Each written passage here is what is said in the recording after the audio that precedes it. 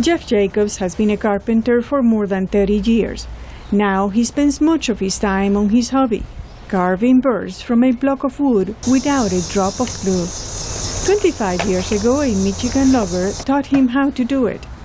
Wet wood will yield and bend without breaking, and that's what I'm counting on here. Actually, he's counting on many good things.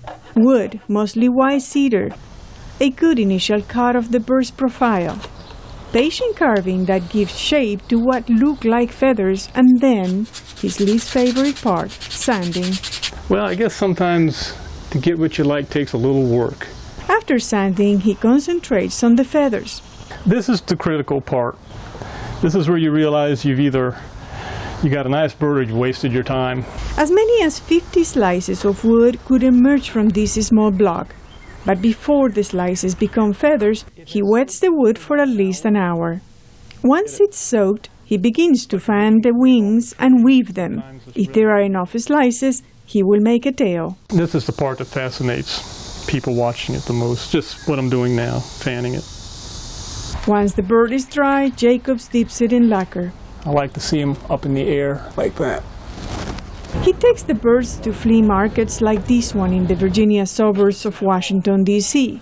There he explains the process of making traditional fan birds, and he sells each one for about $50. Renee Laws was visiting from North Carolina. I like the birds. They're very pretty. It's a unique product. But his greatest admirer is Jennifer. Her parents sell their products right next to Jacobs. Jennifer has learned to draw on wood and identify the best birds. While other artists produce larger birds, flowers, and figures, Jacobs is sticking with small birds, mostly hummingbirds. See, he looks like he's flying through the yard. Although he's made several hundreds, he's still intent on making more, making them perfect and able to fly. Well, almost. This is Zulima Palacio, VOA News, Arlington, Virginia.